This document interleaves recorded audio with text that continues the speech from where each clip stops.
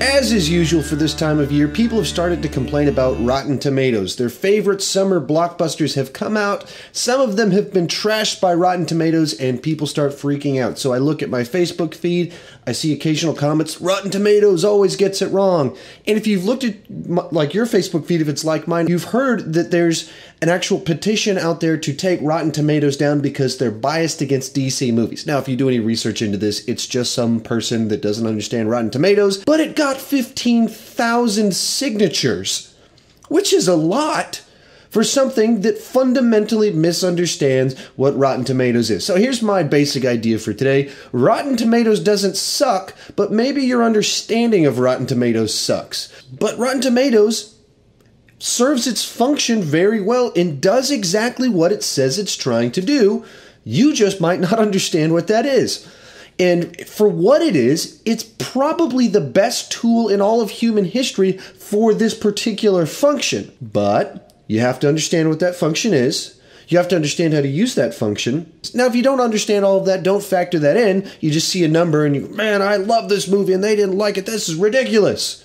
Or I hated this movie and they loved it. This is ridiculous. If you're doing that, you're not thinking critically, you're not using your brain, you're just reacting emotionally to something you disagree with, which is not useful. And I guess you can do that if you want. I would recommend thinking deeper about things and understanding things, so hence this video.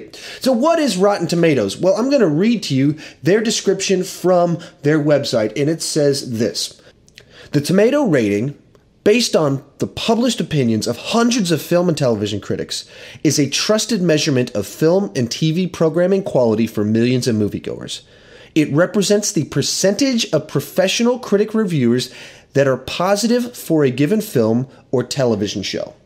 So in other terms, it's an aggregate of movie reviews or television reviews. They don't have a team of reviewers. They don't have their secret group of reviewers.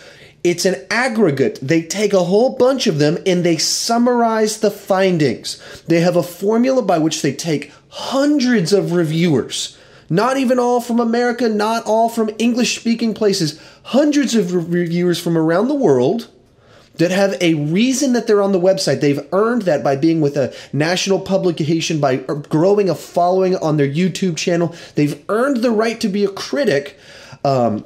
And through this, they filter through all of them through their formula and come up with a score. In any page where it shows their tomato meter, it'll tell you how many ratings they have for that movie. And for any big Hollywood blockbuster, it's over 150. Any wide-released Hollywood movie, it's over 100. And most smaller releases, it's still over 50. So you're looking at the reviews of a diverse group of people from all over the world reviewing this movie and all kind of crammed into this one score. Now, you might not like that. You might say, critics are bad guys. Critics don't know what they're talking about. Critics are all old men. But you have to step back and go, well, that's not really true anymore. This is not the year 1990. Siskel and Ebert aren't the young guys in reviewing anymore. This is a modern era, and YouTube reviewers are on there. So people like Chris Stuckman, who's a YouTube reviewer that is actually good at what I'm doing right now. He's on there. The guys from Schmoes, no, they are on there. And there's all these other websites that are internet-based. They're fanboys just like me and you that review things, and they're factored into that score. Rotten Tomatoes is keeping up with the times. They understand how the internet works and who is reading their website, so they're allowing YouTube reviewers on there that have earned a following. But you also have to understand what the Rotten Tomatoes score is and is not. The way their scoring works, the way their formula for the aggregate works, is it's all binary based. Or in their case, it's fresh or it's rotten. It's one of these two things. So it doesn't matter how fresh and how great something is, and it doesn't matter how bad it is. It doesn't matter if it's the best of the year or the worst of the year. It's given either a fresh or a rotten, one or the other. And so a reviewer, Rotten Tomatoes doesn't tell reviewers how to review things. They take the reviews from those people, and that person decides whether they go fresh or rotten, even based off their own scale.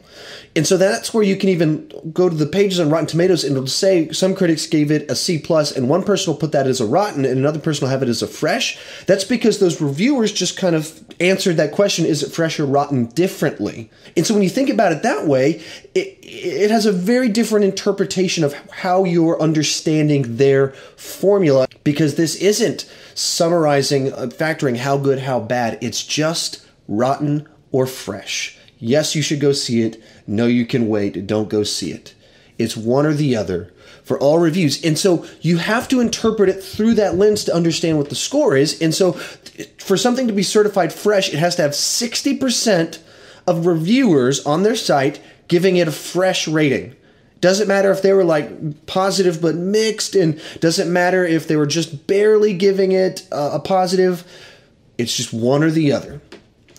Same ways for rotten, 59% or lower, it's a rotten film to them based off of their scoring system. And when you understand all of that, it should change the way you understand it, because inherently within that, there's a bias towards films that have a broad audience. Movies that appeal to a lot of people as opposed to niche audiences. So to give you an illustration, for me, I enjoy vanilla ice cream because, it's vanilla and it's good. So you give me a bad bowl of vanilla ice cream, as long as it's frozen, I'm going to like it because it's vanilla. It's a likable product that you've handed me. You can give me the absolute best ice cream filled with a bunch of weird nuts in it, and I'm going to struggle to like it because I don't like nuts in my ice cream. It doesn't matter. It's the best ice cream with nuts in it. But I don't like that. It's a very niche thing for a group of people that love that. And so they'll rate this, and this is the best ice cream on the planet Earth. And a bunch of people that don't like nuts in their ice cream will just say, it was really good for ice cream with nuts in it, but I can't recommend it because I don't like ice cream with nuts in it. So for one person, it's the best. Other people, it's the worst. Whereas vanilla, it's the worst bowl of ice cream, but it's still a bowl of vanilla ice cream, so it's a positive experience for me. So you have to think about the Rotten Tomatoes score in that terms of, it doesn't matter how big, how small, it's rated either rating. It's just whether it's fresh or negative. And so things that have a very broad audience tend to have very high tomato meter scores. And so that's where you look at movies from Disney and Pixar and Marvel, and they just across the board all have really high fresh tomato scores because it's all under the Disney umbrella that has mastered very broad commercial filmmaking that appeals to people without being too cheapened by just being a mass product. They've mastered that formula, and they've had that mastered for a long time. And so you even look at like the Marvel movies that people generally say are the bad ones. So you look at like Thor 2, Iron Man 2. Those have fresh scores on Rotten Tomatoes. I just double checked it. They're fresh. Why? Because they create products that are easy to enjoy. Therefore, did most critics enjoy the experience of watching it? Yeah, they liked it. And the only reason that really most of us score them as just terrible, the worst of the Marvel movies, because compared to the other ones, they are, but it's still a bad bowl of vanilla ice cream. Still enjoyable to eat, just not as good as a great bowl of vanilla ice cream. But when you compare it also to whatever movies us as individuals love in our niche preferences, the specifics we like, when you compare Iron Man 2 to that, it doesn't compare well. But then again, to other people, this niche thing that I really like, you might not really like because it's not inside your wheelhouse. So you have to think about all of that when you understand the tomato score and why they like certain things, why they don't like certain things, and why on earth all these Disney, Pixar, Marvel films are rated so high up. Because it's something that's easy to enjoy, and they make good entertainment that's easy to enjoy for a broad audience. Specifically, you think Pixar movies, they're made for families. They are made to have humor that will engage little kids. So my 2-year-old and my 4-year-old love Pixar movies. They also have deeper emotional values to them that my 2-year-old does not understand at all. She does not understand that Inside Out is about puberty. She does not understand the scene in the movie that's all about the transition from very concrete thinking to abstract thinking. And she just sees funny shapes on the screen, so she laughs, whereas she has no clue, because she's a concrete thinker that cannot possibly understand abstract thinking, that that's what the scene is actually about. Which is interesting to me because it's such sophisticated humor that somehow is also interesting to my 2-year-old. Hence why Inside Out has an incredibly high rating on the tomato score, because they made something that intrigued me as someone that's thinking on a deeper level and put funny pictures on the screen, so my 2-year-old enjoyed it as well. Next, you need to understand the function of critics. So to get on Rotten Tomatoes, to be able to write for a newspaper, to be able to grow a gigantic following, you have to go see everything and review everything, or almost everything. And you can even think of the YouTube guys that you probably follow. They see most everything that comes out, even if they don't want to. Whereas you only go see movies you want to go see. So there's a movie coming out this weekend called 9 Lives. I'm not going to go see it. No interest in seeing it. Don't want to review it. Don't any of that. I haven't even seen the trailer. I don't even want to waste 2 minutes on this thing because it has no interest to me.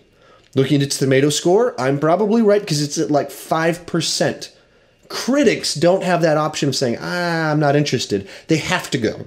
So they do go, and then they rate it based off of, rate a movie they weren't interested in seeing the way you'd imagine they would. Whereas you go see movies you want to go see. And so for me, I don't really like any of the Transformers movies.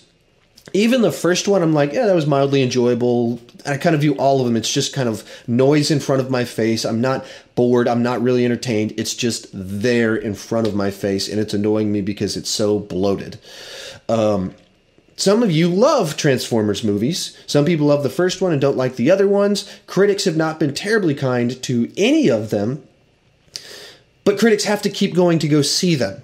And so they're going to tend to rate them negatively because they don't even want to go see them. Then they see it and it's just as bad as they thought.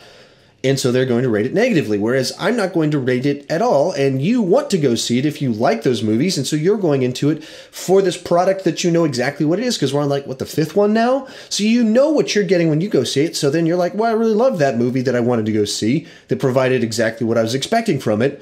The critic didn't want to go see it, but had to go see it anyway. So there's a gigantic gap between our fanboy of Transformers movies and the critics that didn't want to go see it. That's not because critics are wrong. It's not because they're angry old men. It's because to do their job, they have to watch movies that are not likely something that they want to go see. That's the inherent nature of being a critic. You have to review all of it.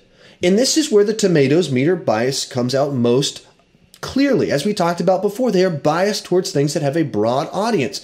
If someone makes a good product that lots of people will like, it's high on the tomato meter. Pixar movies, Marvel movies, Disney movies. Consistently across the board, that's what you see.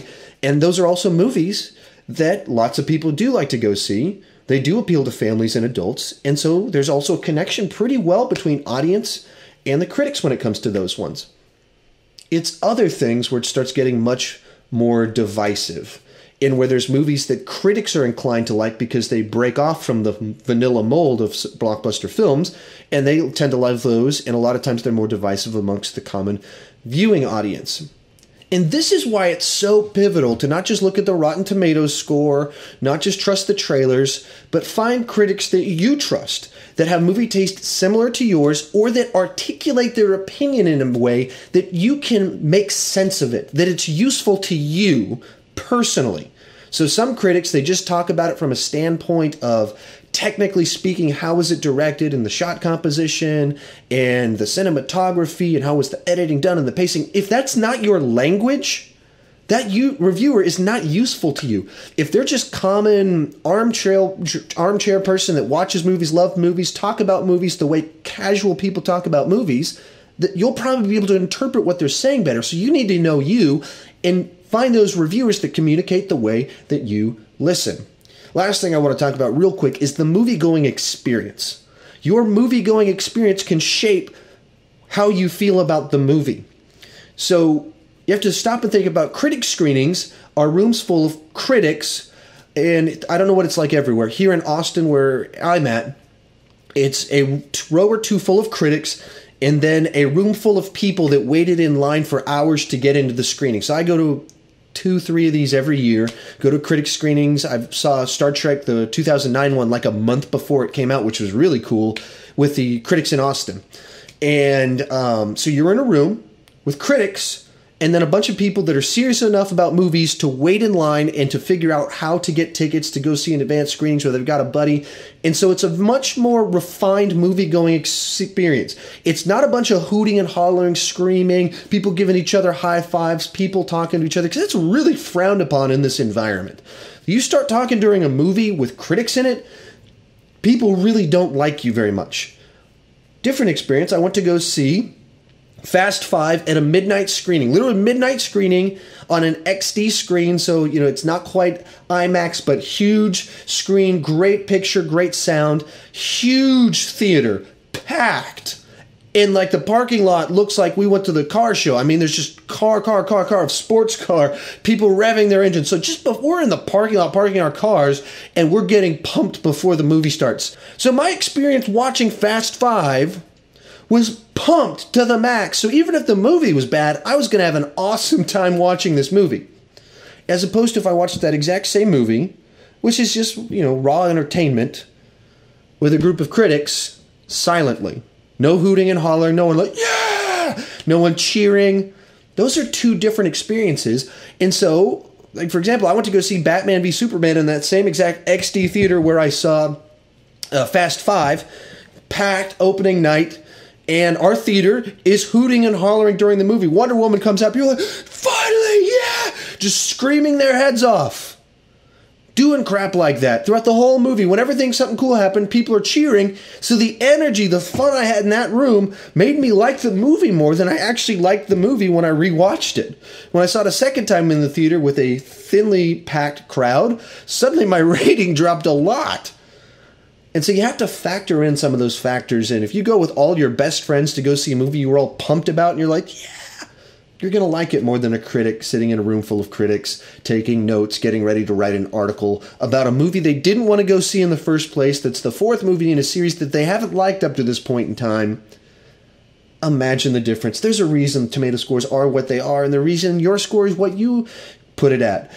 Find critics you agree with or that you understand. That's what you need to do. Rotten Tomatoes doesn't suck, but maybe your interpretation of Rotten Tomatoes suck. You need to understand what you're looking at. It really is a very useful tool once you understand what it is. If you like this video, please click that like button and perhaps share it on your Facebook page and subscribe to this page if you want to hear me rant about more things. Thank you for watching.